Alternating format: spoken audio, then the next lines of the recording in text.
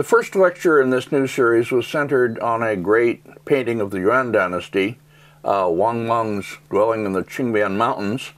The second was by a recent artist, Cheng Shifa. For this third, we return to the Yuan Dynasty to consider the works of another of the so-called four great masters of Yuan Dynasty landscape, that is, Huang Gongwang. I had meant originally to concentrate again on a single work of his, that is his great hand scroll dwelling in the Fuchun Mountains, which he painted in over a 3-year period, 1347 to 1350. But when I reassembled the images and looked at them, it became apparent that it was the lecture on Huang Gongwang more generally, including most of the surviving works of this great artist, would be more interesting and more valuable. So that's what I'm attempting in this lecture that follows. The first images, please. These are not paintings by Huang Gongwang, but by another artist, more or less contemporary, a little bit earlier, I guess, named Wu Zhan. Wu Zhan is the first of the four great masters. Well, what happened is this. When I finished my master's degree back in 1953, was it, in Ann Arbor, and took on my dissertation topic, I decided and I announced that I was going to do all four of the four great masters of the Yuan Dynasty. Too ambitious. And if I had waited and done all four of them for a dissertation, it would have taken me years and years. So I started off with Wu Zhan. I thought I would finish him off quickly and then do the others. Why Wu Zhan first? He's maybe the least interesting of the four great masters in his paintings, although he's all right. I spent a lot of time on him. But I was going to use each of them to take on a certain larger topic.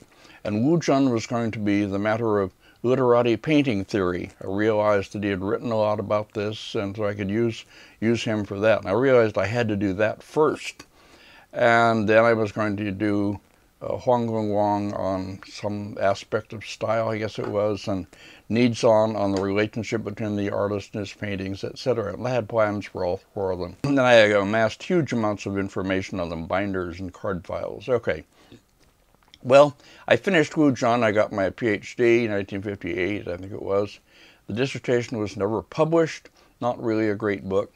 But the section on literati painting, which was half of the dissertation, did have a big impact on the field of Chinese painting after its appearance in 1958. It was used in academic programs all over, in the University Microfilms edition. It was redone, that is, this large topic of literati painting theory, by Susan Bush with some help from a scholar named Achilles Fang. And her book was published in 1971, Chinese Literati on Painting. It used my work heavily, as she acknowledged. Well, I meant to do the other three. Huang Gongwang, say, for style, Nizan for the relationship between the artist and his life and his paintings. Wang Meng, I can't remember for what, doesn't matter. At any rate, it would have been a grand climax. But I've already devoted one of these lectures to one of Wang Meng's masterworks, and I'll have another lecture talking about more of them. Meanwhile, this one will be on Huang Gongwang. The next, please. Here's a double page from my book, Hills Beyond a River. Huang Gongwang's masterwork, the Fuchun scroll, which I'll talk about at length later, has recently been in the news in a way that I'll relate when we come to it. The first section of this scroll was cut off back in the early Cheng Dynasty, that is, in 1650, and some of it was lost, but a surviving section called the Cut Off Mountains was saved and mounted separately, and that section is now in the Zhejiang Provincial Museum in China. I saw it there and photographed it back in 1973, and I was able to publish it together with the remainder of the scroll, which is kept in the National Palace Museum in Taipei, proclaiming them as together again for the first time in 300 years. It wasn't common at that time for people to be able to go to visit both Chinas. More recently, the two have been physically united for a time, exhibited together, that is, when the Zhejiang Provincial Museum lent this cut-off fragment to the National Palace Museum in Taipei, and they were shown together with great fanfare, much news, and lots of people went to see them. Well, that gives a certain timeliness to this lecture, which will try to put the great work, this Fuchun Mountain Scroll, into context and look at it at length. Okay, next please. Here's a portrait of Huang Gongwang, which is mounted before the cut-off fragment in that scroll. It's a portrait from the mid-19th century, not early.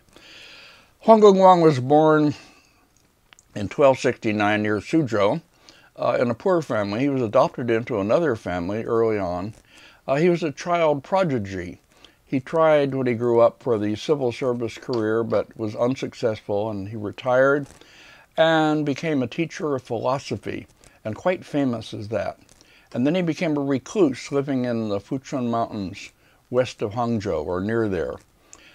He had many friends and admirers. He died in 1354 at the age of 85 by our mode of counting age. And as someone who reached that age a few weeks ago, I can testify that you feel you've been around for a long, long time. Well, okay. On pages 86 to 88 of my Hills Beyond the River book is a translation of Huang Gongwang's so-called essay on painting.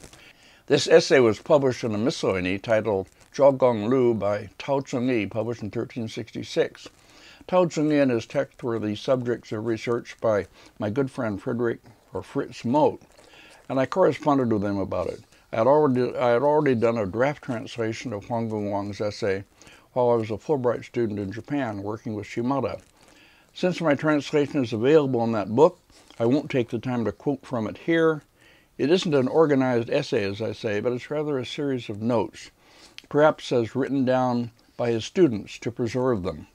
Nevertheless, it's the next most important piece of writing about landscape painting after the essay by Guoxi, and it's well deserving the attention of any serious student. So you can read that. I won't talk about it.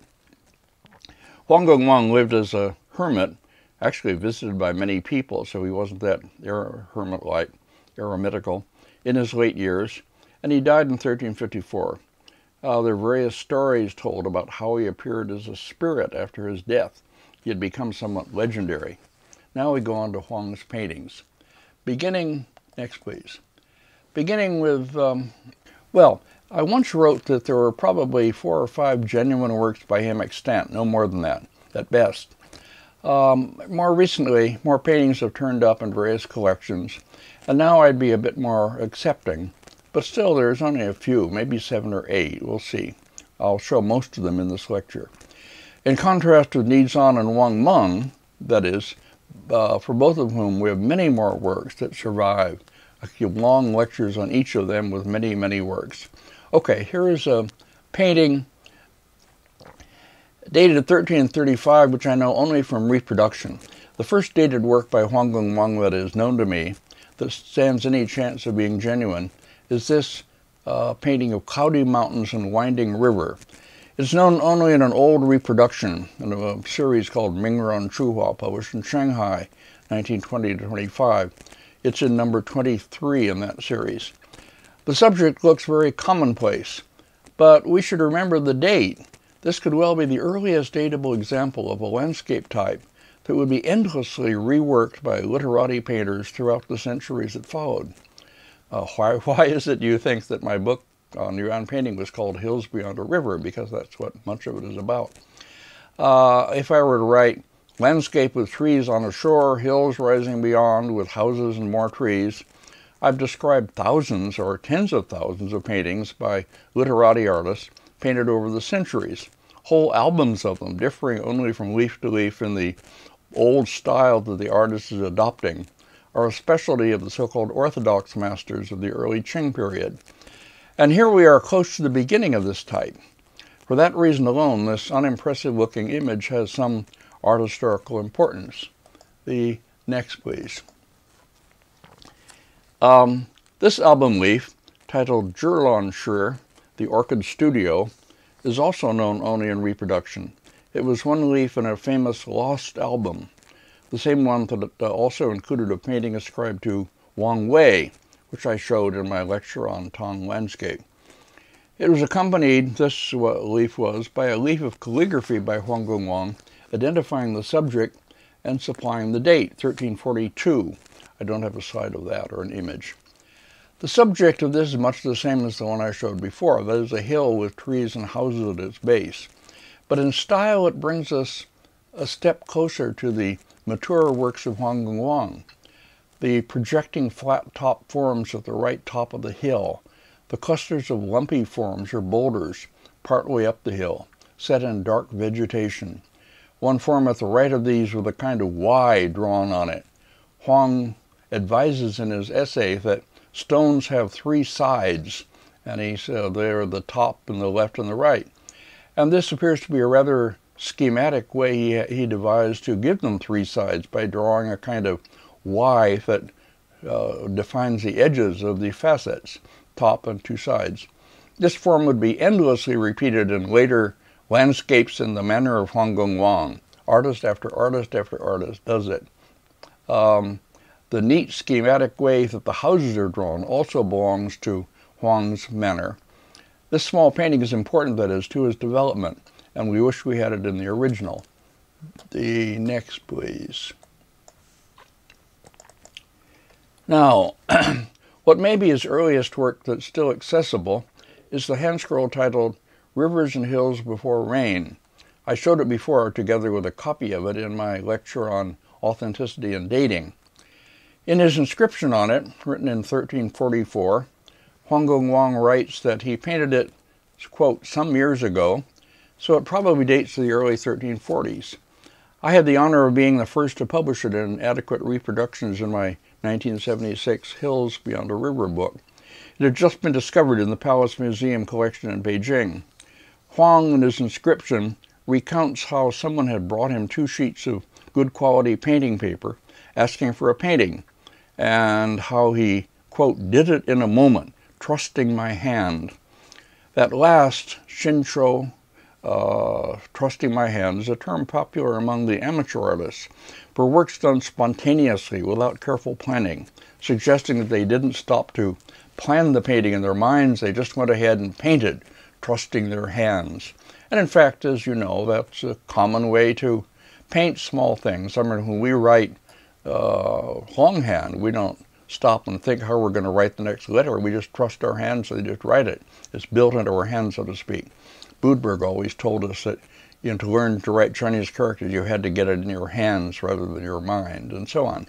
Okay, here is the same idea applied to painting. Next, please.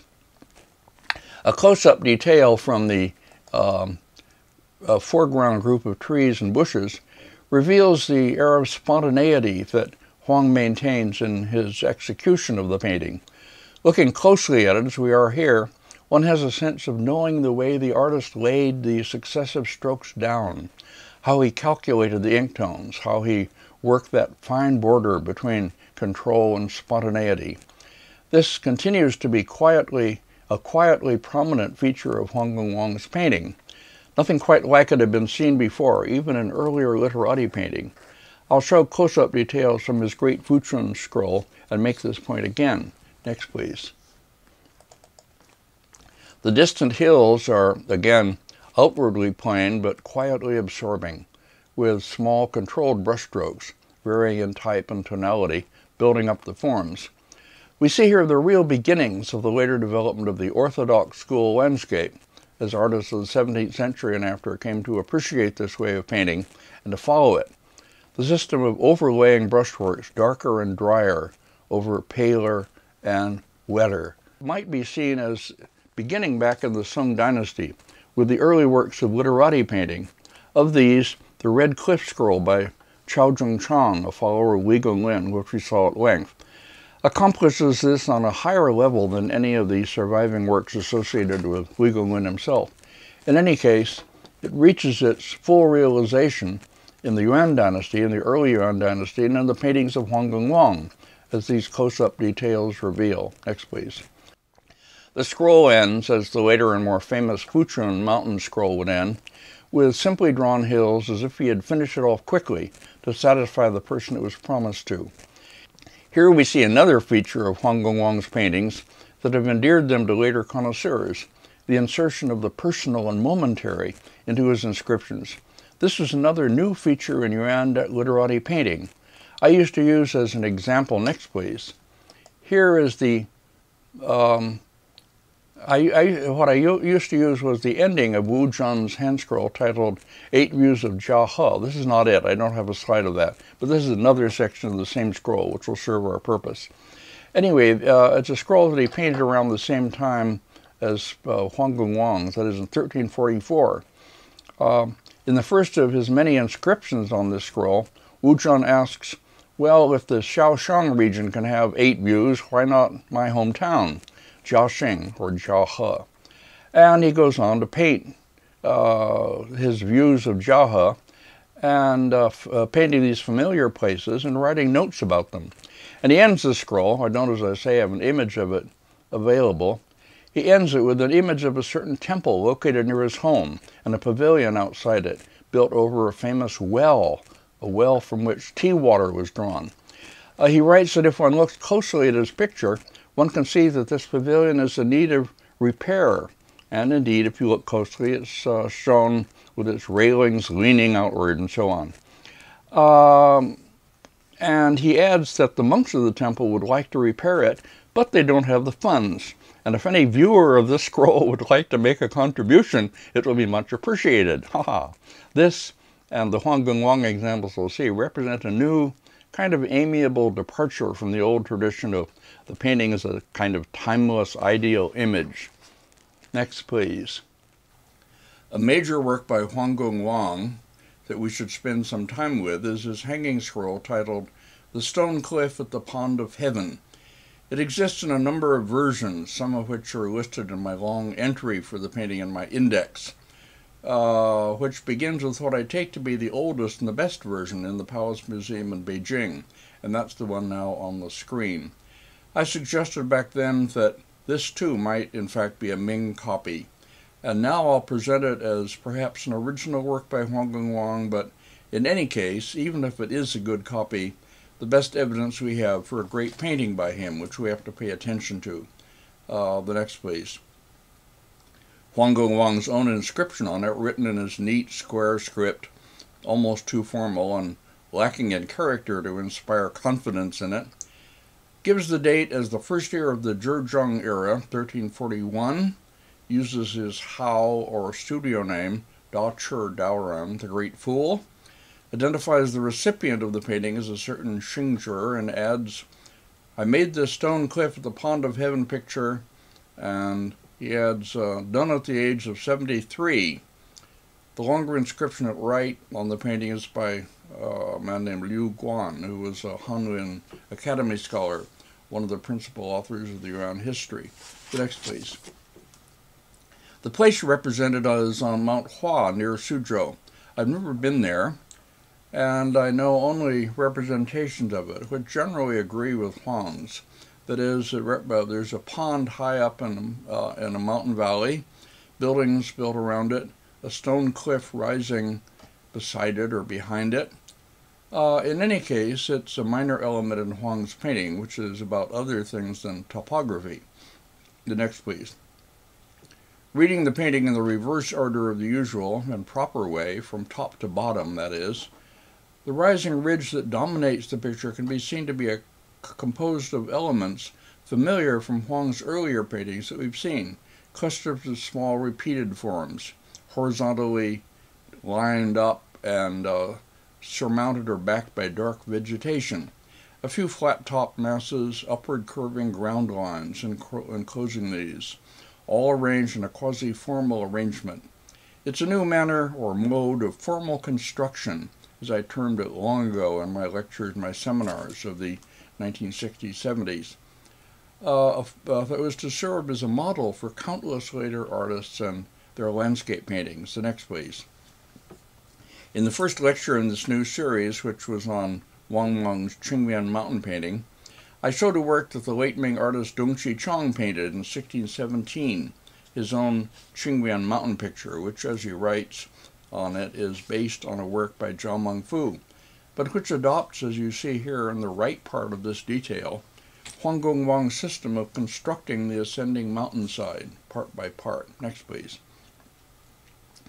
Even one of the great individualist masters, and one who is sometimes called a mad painter, I'll have a special lecture on him and on this idea of mad painters, that is Zhu Da, or Bada Shanran, in the early Qing period. Even he employs and echoes Huang Gongwang's system in one of his own landscapes, seen here. These are in fact two of the paintings I use in making my argument about how later Chinese painting draws on its past, much of the best of it anyway. In my pivotal 1999 lecture, not published until 2005, titled Some Thoughts on the History and Post-History of Chinese Painting, a lecture that really underlies this whole series, arguing as it does that landscape painting of the post-Sung period, at least much of the best of it, can have no history, because it draws so consciously on its own past, so that it belongs to what Hans Belting calls a post-historical period. I would really recommend that lecture or that article to all of you who are significantly interested in the subject. And if you haven't already read it, you'll find it in the Archives of Asian Art, number 40, where it's published, or it's on my website as CLP 34, Haley Lecture 1999. Next, please. Back to Huang Gongwang's mode of constructing the mountain. I could show many more paintings that use it, if I had the time and the slides. The orthodox school landscapists who followed Dong Qichang made it an element of their pictures in Huang Gongwang style. This is a leaf from an album by Wang, one of them, painted in 1666, and inscribed as being in Huang's manner, and featuring that ascending hillside at left, as you see.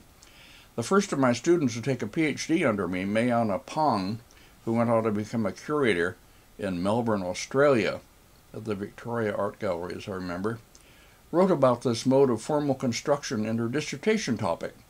It was, we concluded as we studied it, it was an epoch-making innovation in Chinese landscape painting. Next, please. A good image of the central section of this painting reveals how consistently and effectively this mode of construction dominates the central mass of the painting, the rising ridge. It's perhaps suspiciously neat, adding to the suspicion that we're dealing with a copy. But as I began by saying, it's the best version we have of this very important work, and we have to make the best of it. Next, please. The lower half of the painting is in a pretty good image. Now here, too, the multiplicity of forms, not softened and integrated into a simpler image, might make us suspect that we're looking at a later copy, not an original by Huang Gongwang. But it presumably presents us with a pretty good reproduction in some respects of Huang's original. Some of you with sharp eyes and familiarity with later Chinese painting may by now be saying to yourselves, Wang Yuan Qi. And there are indeed similarities in style to the works of that major early Qing Orthodox master. I won't take the time to point them out in detail. Next, please. In this monochrome detail of the lower right corner, not completely contained in the other image, we see another pond and more buildings and other familiar elements, including one of the rocks with a Y mark on it. The rows of trees and the bushes of different types, some of them leaning, belong to Huang Gongwang's landscape repertory. Next. An image from just to the left of that detail, still in the lower right of the painting. A better detail that reveals more closely how the painting looks close up. Even while we're saying inwardly, looks like Wang Yuan Qi to me, we can recognize from the Huang Gongwang repertory the groupings of different kinds of trees and bushes, and grant that this is probably the best evidence we have for a great, lost Huang Gongwang original. Next, please.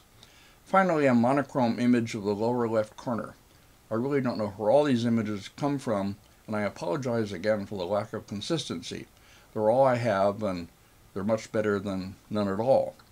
Houses drawn simply in Huang's manner appear behind the tall pine trees, and the groups of varied trees beside and behind them mark out the space.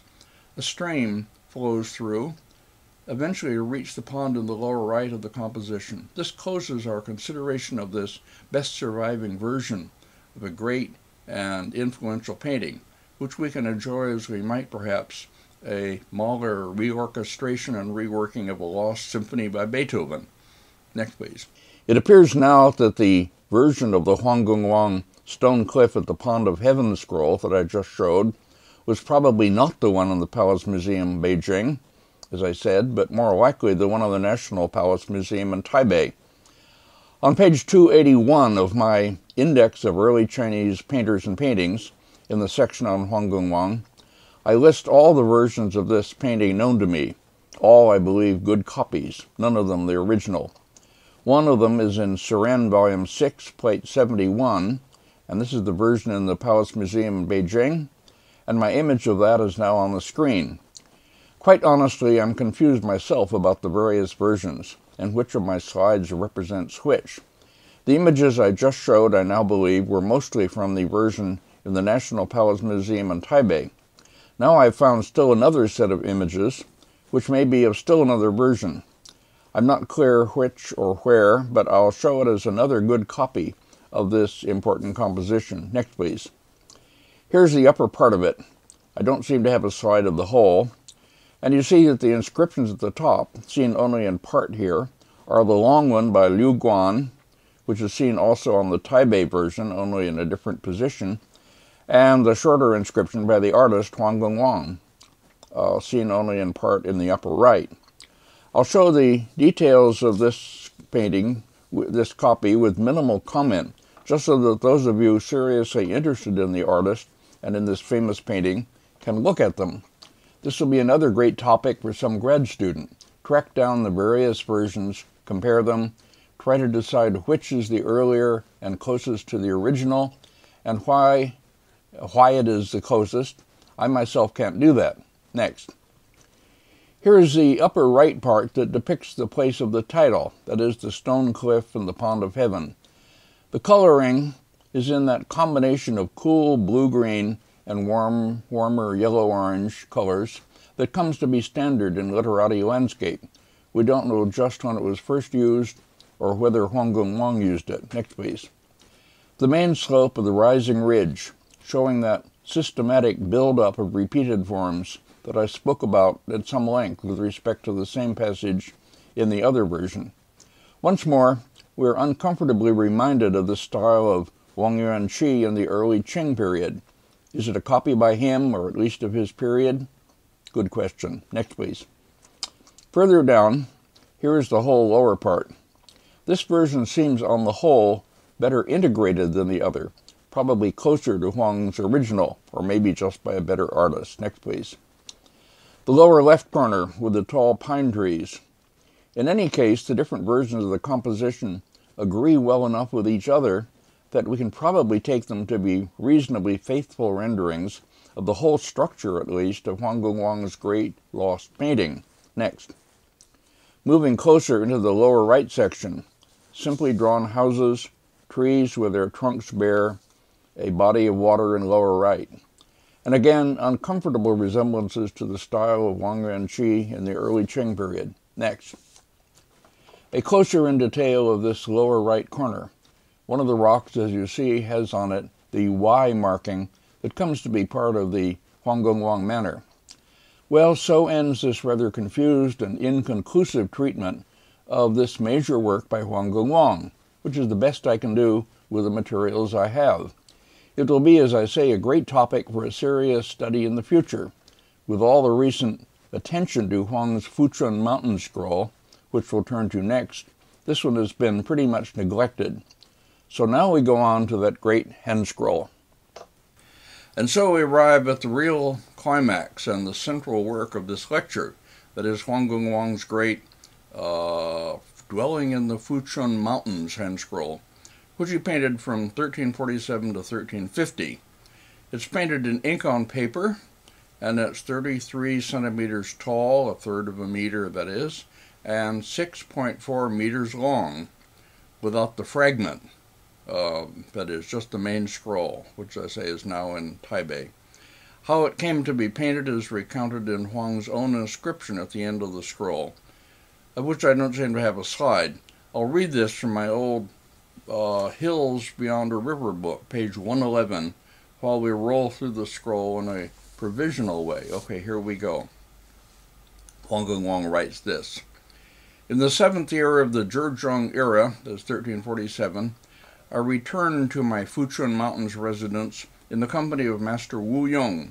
Wu Yong means something like no use, useless. On a leisure day in the South Tower, I took up the brush and drew this whole scroll. Such was my exhilaration that I was not conscious of the passage of time, that is, but untiringly laid out the entire composition. Moreover, whenever I needed to eradicate anything, I would fill in what I had cut out, presumably with new sections of paper. I've gone over it now for 3 or 4 years, but I still haven't quite finished it. This is because I always left it behind in the mountains during my trips into the outer world. Now I've taken it again from my luggage, so that whenever I have a spare moment, morning or night, I can add some more brushwork. Wu Yong is over-anxious that someone else will get it away from me, by craft or force, and he has made me inscribe it in advance, that is, inscribe it before finishing the painting, at the end of the scroll, in order to let everyone know the difficulties I had in completing it. 10th year, 1350 that is, the green dragon cyclical signs being at Gongyin, one day before the Chujie, that is the day of the excited insects, written by the great fool scholar Huang Gongwang at the Zhezhi Hall belonging to Mr. Xia of Yunzhen. End of inscription. Well, I could quote from this over and over as we look at the painting, pointing out how this or that passage in the painting illustrates what Huang Gongwang wrote, but I'll refrain from doing that and let you apply what he writes to understanding what he paints by yourselves. Okay, now back to the painting. The later history of the scroll is also told in my book. Those pages 111 to 112. In brief, it's this. It was owned by famous artists and collectors, including Shenzhou, Dongxi Chang, one 17th century owner named Wu Hongyu, determined as he was dying to take it with him into the afterworld, and so he rose up from his sickbed to throw it into the stove. Fortunately, his nephew snatched it out in time to save all but an opening section. The outer layers, that is, of the rolled scroll were burned.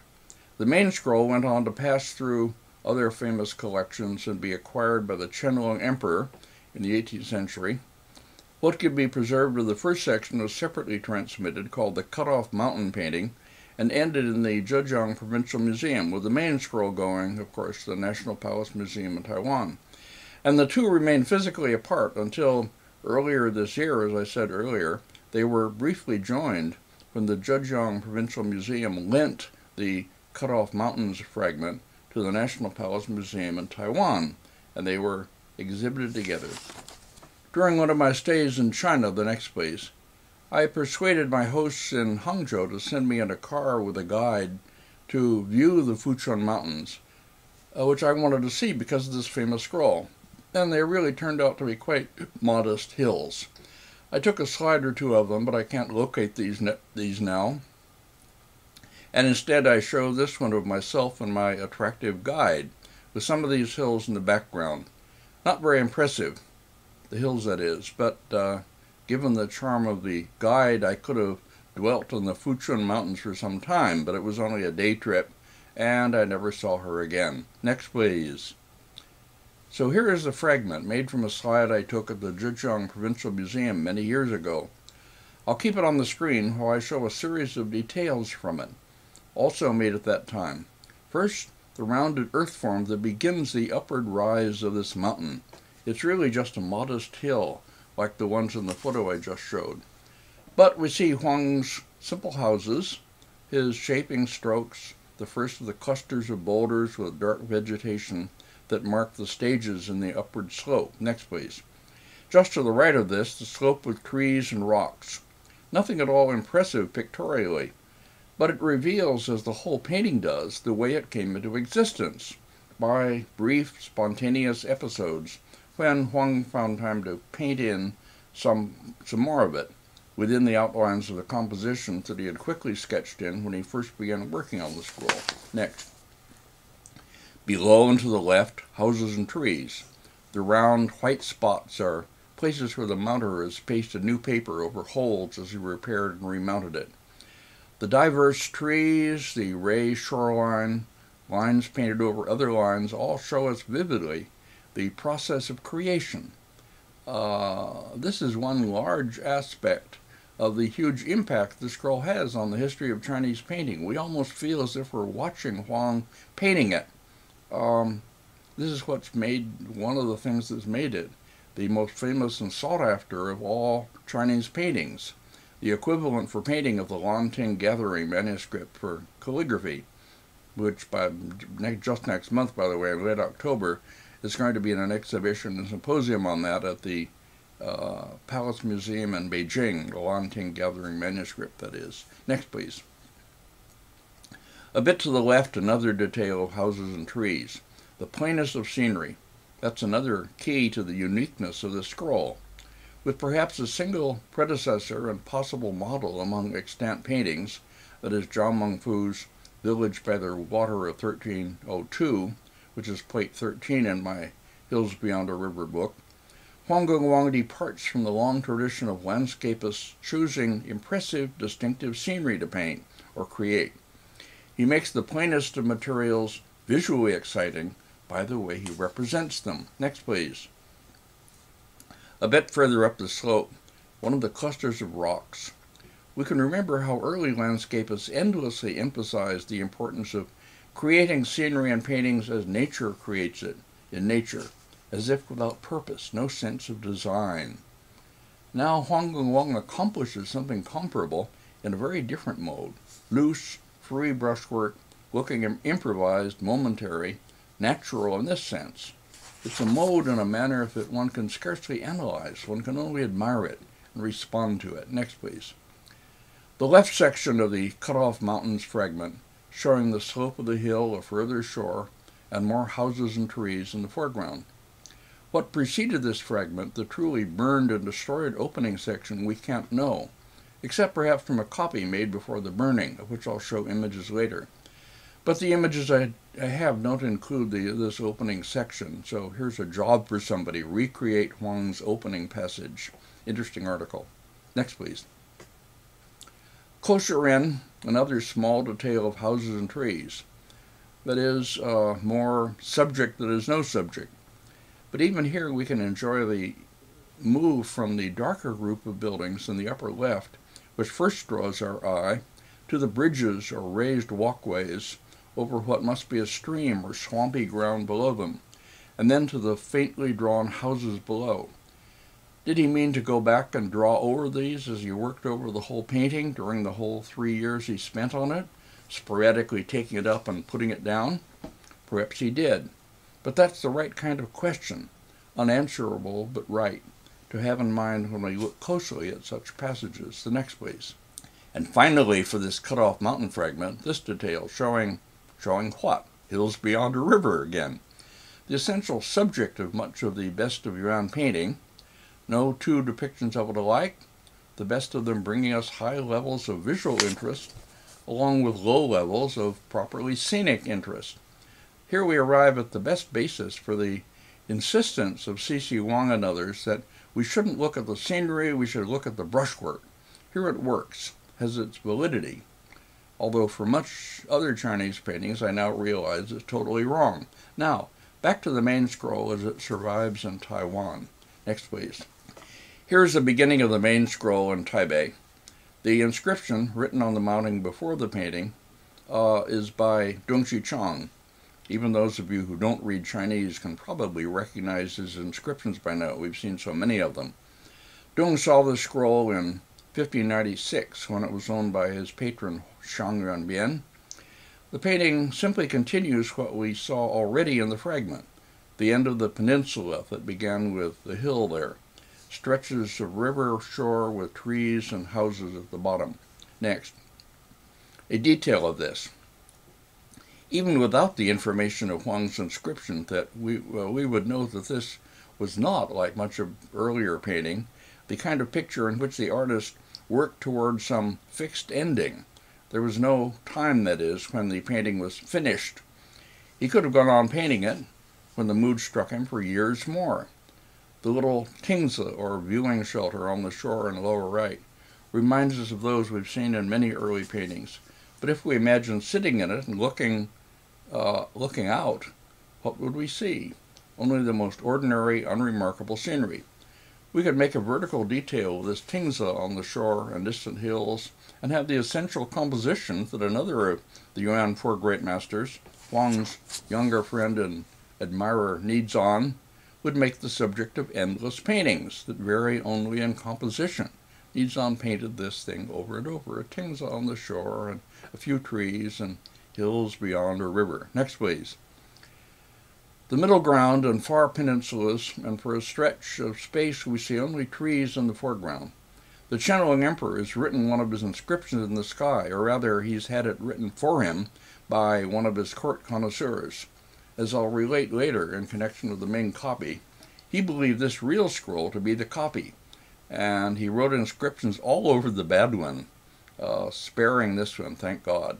Well, I'll talk about that later. Next, please. A detail with the viewing pavilions built out from the river's edge. The bare trees are visually lively, their branches ending in what almost look like hands with downward pointing fingers. A few smudges of ink quickly and as if randomly applied with a sideward held brush give the shore all the shaping it's going to get. Next, please. Then the river view ends and we reach the first of the several ridges, mountains, hills that is, that push up out of the top of the scroll and divide its spaces. It rises leftward and upward to its crest, and then it curves back rightward into the far distance. Its gentle curve enclosing space that separates it from a smaller rise of land to the right. In the space between these, next please. In the space between these is set a larger complex of buildings, some of them multi-story. This may be the villa of some prominent dweller in the Fuchun Hills, and it might well have been identifiable in the scrolls to the scroll's recipient and others. Above it to the left is a small building, centered exactly within the curve of the ridge. I remember that John Hay, good friend, one of the most interesting of the Chinese painting scholars of the generation after mine, who wrote his doctoral dissertation for Princeton on this painting, John Hay saw this house as the real center of the whole composition, because it's perfectly placed by the principles of feng shui or geomancy. I'm not either endorsing or arguing against his interpretation, simply recalling it. And I can't remember enough to send you to any publication or writing by him in which this argument is made. It may be only in his unpublished doctoral dissertation on this painting, which of course I read. John Hay is still very much alive, retired and living with his wife in France after years of teaching at UC Santa Cruz. Next, please. My own argument about this section of the scroll would be a different one, more formal and perhaps less penetrating. That the front face of the rising ridge, seen here in a black and white detail that I had made to use in making this point, is another example of the formal construction system I've been talking about. Gently upward curving earth masses, punctuated by horizontal groups of smaller, lumpier forms and dark vegetation. It isn't so schematic here as in the stone cliff at the Pond of Heaven painting, which we saw before, probably because this is an original, but also because it's smaller as a hand scroll and you can't present the viewer with any such bold, semi-abstract formal systems for viewing up close. Most viewers, in fact, would be unaware that any system underlies the building of the ridge. The next, please. In the section that follows, the tall hill slopes down, and distant hilltops, one hesitates to call them mountains after seeing them, appear in the distance. Below them a simple alternation, dark rows of trees, land, band of fog, all stretching across the space between this and the next tall rise. That one features a similar but simpler built-up slope facing toward us, and beyond that, another valley and another lower hill, this one with a projection of land coming toward us and ending in a passage of river shore with trees. Still further left, that is, rolling on as hand scrolls are always rolled, another tall ridge rises, and on its slopes another cluster of houses. The scenery is the simplest. Its elements repeat themselves loosely, and one has to look close to see the real main interest of the painting, how all this is depicted, in the quiet but endlessly varied, somehow visually absorbing hand of Huang Gongwang, that element of the painting that is loosely called brushwork, but for which a term like hand of the artist is better. It's something like what draws us into the actual making, the facture, to use the art historian's term, of a painting by Rembrandt or by Van Gogh or artists like that. Next, please. Detail of the distant hilltops. Throughout the painting we're made aware of a condition of unfinish or semi-finish. It's clear that Huang could have gone on painting it, adding brushwork, building up forms, clarifying images, more or less endlessly. This gives the whole an air of spontaneity that adds greatly to its interest.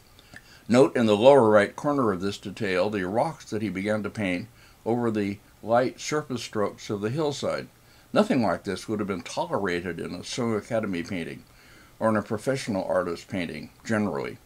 It's a mark of the amateur's hand, an assertion of disdain for fine finish, the urge to let the making of the work remain visible in the finished work. I won't elaborate on what this will recall in Western painting, or note how recently anything really comparable appears in it. No, on second thought I will. This morning's arts section in the New York Times, September 14, 2011, that is, has a review of a new Willem de Kooning retrospective at the Museum of Modern Art in New York. And it quotes the curator as saying that de Kooning, quote, was an artist all about process. Well, great new idea, except that Huang Gongwang and others had it 600 years earlier. We'll see another more close-up details as we go on, which will make this aspect of the painting even clearer. Next, please. A shorter section with a ridge that projects into foreground and the valley with houses. This is the section that I chose to reproduce in my Skira book, choosing it because it serves so well to illustrate just that character of the work. The closest part in lower right is especially revealing of all this. Next, please. As this closer detail eloquently shows us, I wish I could have used such details in my old publications. Even so, I was criticized in several reviews of my Skira book for including so many details and sections of pictures without showing their wholes. Now I'm unable to evoke any real Western parallel because there isn't one really. The media our artists have used don't allow it, even drawings, which perhaps come closest. Things are drawn freely over other things, a process allowed by the basic means of darker brushwork over lighter, a very different mode of building a painting from oil painting, in which each opaque stroke hides what's below. If I were to choose a single image to convey what's most exciting in the work of Huang Gongwang, this would be it. I feel I must go on talking about it even with nothing more to say. The sharp-eyed will note what may be a tiny human figure inside the tingzi, situated at the right side of it as if seated on a rail.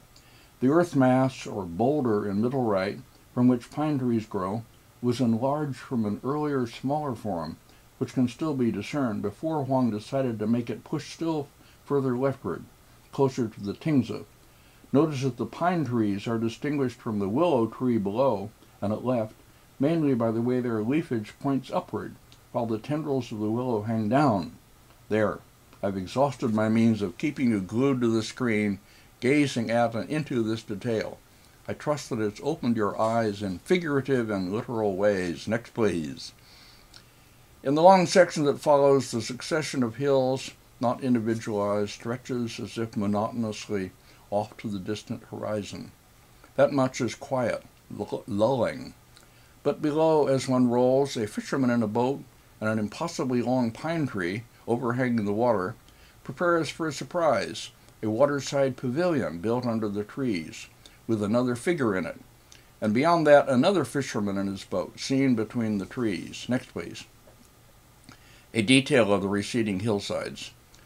I feel a deep gratitude to that long ago James Cahill for making these details that bring out exactly what I want to talk about half a century later. That comment applies to this whole series of video lectures, by the way. I'm reliving those times when I went around seeing the paintings, all over the world and shooting thousands of Kodachrome slides from them. Next, please. The passage in the foreground, by contrast, is full of pictorial detail and variety of forms. A man identified by his cap as a literatus sits at the edge of a waterside pavilion, leaning over to feed the geese who swim toward him. Any viewer acquainted with Yuan painting will immediately associate this image with representations of the great calligrapher Wang gazing at geese from a similar waterside pavilion. I reproduce one of these by Cheng Shifa in my Skira book. This is as close to a narrative detail as Huang uses in his whole painting, most of which is made up of unpeopled landscape. The next. The section that follows is as bare of detail as the receding series of hills, but this time it's a series of low, flat-topped earth banks over which we pass in imagination into middle distance, where a group of trees relieves this seeming monotony. Next, please. But again, the monotony is dispelled when one moves in closer, lowering one's head in imagination, so to speak, to look at the scroll from nearer, closer up. When this proves to be another passage charged with a kind of quiet visual excitement, the brushwork is more consistent here, with less of dry over wet, darker over lighter overlay, but Huang still manages to keep a sense of restless activity and creativity alive within the seeming repetitiveness of his brushwork. Next.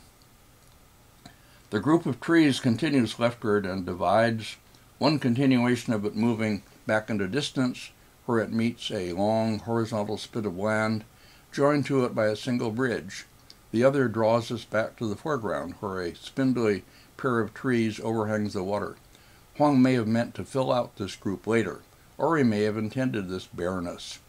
A pair of boats with fishermen, drawn up side by side as if the men were conversing, appears offshore. The horizontal spit in middle distance continues as one rolls leftward, next please, to be joined after a time by some more distant hills on the horizon, to terminate ultimately in still another tall hill that pushes against the top of the painting. It's a sudden and dramatic appearance, not given the kind of gradual build-up that had preceded the hills earlier in the scroll. Next, please. The long horizontal spit ends with another cluster of houses among trees, and it's connected to the long spit by a bridge, over which a man with a cane is walking. But when we come to look closely at the tall, steep-sided hill or mountain in itself, next please, we are confronted by something entirely new and different from all that went before. This is the most startling detail in the scroll, and it can only be seen, I've always believed, as done by Huang Gongwang in a great hurry, kind of near frenzy perhaps, when drunk. He doesn't merely relax his hand, he appears to lose control over it, makes seemingly random dots, draws the brush sideward before lifting it so it leaves a streak off to the left. The only way this can be understood, I think, is by imagining Huang in 1350, shortly before he gave the scroll to Wu Yong, thinking to himself, so, this person pushes me to finish the scroll and give it to him. I'll finish it all right. And he dashes it off without exercising his usual control and moderation, perhaps, as I say, while inebriated or tipsy. I recall one morning in 1961 when this scroll was in a case at the National Gallery in Washington, when the Chinese Art Treasures exhibition was showing there, visiting the gallery before it opened to the public, and finding camera people filming this end passage in the scroll. The job of making film footage from the exhibition to be eventually edited into a film that would be sold for education purposes should have gone to an experienced filmmaker. H.C. Wang, or Huang Gongwang, was one such, and he wanted very much to make the film. But the National Gallery was forced by government rules to give the job to the lowest bidder, which happened to be a company whose previous job had been a film for a company that made dental equipment. They had no experience with photographing art, much less Chinese art. So here they were, photographing this odd ending of this great scroll, the worst part to choose for representing it. I asked them why they were doing it, and I was told, because their electrical cords for the lights would only reach that far. The footage they took all proved useless, and the educational film was never made. Next, please. The scroll ends quietly as Huang Gongwang seems to decide that he has done enough for Master Wu Yong and will finish it off fast. The distant hills trail off quickly, and empty space occupies the rest to the end, where Wang's inscription is written. Unfortunately, as I've said, I don't have an image of it. And so, not at all with a smashed conclusion, ends this most prestigious of Chinese paintings, the grand masterwork of Huang Gongwang. It entirely deserves that status, which I think is only enhanced after we look at it carefully and try to understand the circumstances of its creation, as I've tried to do here. Next, I'll dispose quickly of what was once a serious issue, that is, the existence of two old versions of this composition. The other one, of which the first two sections are seen here, incomplete, at one time had its partisans who argued that it, not the other one, not the one we've been looking at, is the genuine work. They included several notable people whom I won't name. Virtually nobody, I think, takes this one seriously anymore. It bears a different would-be artist's inscription, dedicating the work to a different person and adding a date corresponding to 1338. Colophons by notable collectors are attached to it, and it also entered the imperial Qianlong collection. Fortunately, it entered the imperial collection before the genuine work was acquired. The Qianlong emperor was so excited over having acquired this famous painting that he wrote inscriptions all over it, filling sky and water areas, totally ruining it as a painting. Next, please. Here are the last two sections in the first of many colophons. When, some years later, the emperor acquired also the real Fuchun scroll, the one we looked at length, he could not reverse himself and admit that he had made an imperial mistake, so he had one of his court connoisseurs write the shorter inscription that we saw near the opening of the good scroll, identifying this new acquisition as a copy of the great original one that he already owned, and so forth. So this great work was saved from another disaster, which would have been nearly as bad as being burned, being defaced with imperial inscriptions. We can be thankful for both rescues, which allow us to enjoy a great work of art in good, undefiled condition. The later surviving works of Huang Gongwang can be seen more quickly. They are few in number and simpler in character, perhaps because he was older and less inclined to put a lot of time and effort into any single work. This one, for which I have no detail images, is a hanging scroll ink on silk in the Palace Museum in Beijing, and is titled The Nine Peaks After Snowfall. Huang's inscription on it contains a cyclical date corresponding to 1349. I think the painting is probably genuine. It features another of Huang's rising slopes, using his older mode of construction, but not rigorously, simplifying the forms. Further peaks behind and at both sides are shown only in silhouette, but shaded below, to set them off spatially from each other and from the main central mass. The composition echoes in some respects the northern Song monumental landscape type, which Huang Gongwang must have known from fine examples, and the scattering of vegetation dotting on some of the mountaintops might be seen as a very late Fan Quan style element. Some of Huang's characteristic flat-top forms are seen at left, and in the lower right a cluster of houses. The painting represents an admirable engagement with large landscape problems, impressive as the work of an 80-year-old artist. Next, please. Sometime in the 1980s or 90s, I can't recall when, but too late for inclusion in my index, another work in this style by Huang Gongwang, or deserving serious attention as his work at least, I haven't seen it in the original, and I have only this image made from a reproduction, turned up in a provincial museum in China. It may have been Sichuan, arousing some understandable flurry of interest. The similarities to the Nine Peaks painting are obvious, and I won't point them out. This one, however, isn't just a pure landscape, but has a kind of narrative theme. In the lower left is a boat, probably with a passenger to be seen in it, and in the middle right a cluster of houses, all this set in a wintry landscape. Any cultivated Chinese viewer will immediately recognize this as representing the theme of visiting Dai, an anecdote from the Eastern Jin period that was taken to illustrate the unworldliness and the absence of purposefulness that characterized the ideal figures of that age. The 7 sages of the bamboo grove or others. In the story, the calligrapher artist Huang Huizhi, son of the greatest calligrapher Wang Shizhi, decided suddenly one wintry evening to visit his friend Dai Kui, who lived in reclusion in the mountains. Wang Huizhi traveled by boat through the snowy landscape until he reached Dai Kui's house. But then he turned back without going in to meet his friend. Asked why, he replied, and I cite this from memory, that he had gone to visit his friend carried by exhilaration, by the excitement of seeing him again. But when he arrived, the exhilaration had run out. He felt no need to actually visit Dai. Well, for a comparable story, a personal memory that this one reminds me of, visit my website, jamescahill.info, pull down the reminiscences and read number 33, about 2 young people, one of them myself, who on a snowy wintry night in 1947 were drinking together in a hotel room in Seoul, Korea, and suddenly decided to climb a nearby mountain and stay at the Buddhist monastery near its peak. The difference is that we didn't turn back, but we pounded on the gate to rouse the monks and slept briefly in the monastery before getting up to see the sunrise from the peak. Now back to Huang Gongwang. Next, please. The theme of visiting Dai was often depicted by later artists. This is an example by an early Ming master, Zhou Wanjing. The composition is similar, with Huang Huizhi's boat in lower left and Dai Kui's house above to the right, all set in a wintry scene, with dark water and dark sky, conveying both the season and the time of day or night.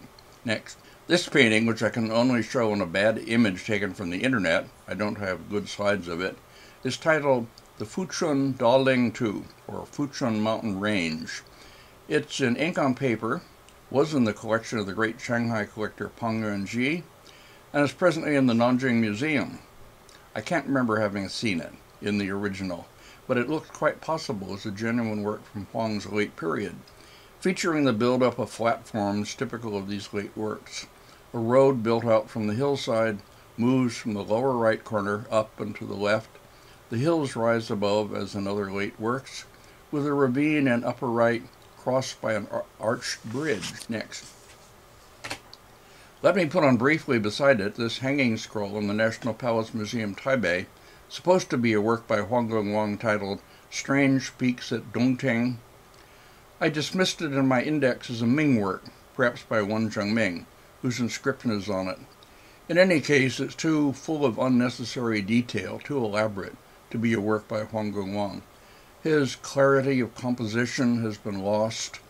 A pretty good Ming painting, that is, in Huang Gongwang's style. Next, please. This painting, also in the National Palace Museum in Taipei, painted in ink on paper entitled The 9 Pearls Peak, is only attributed to Huang Gongwang. There's no signature.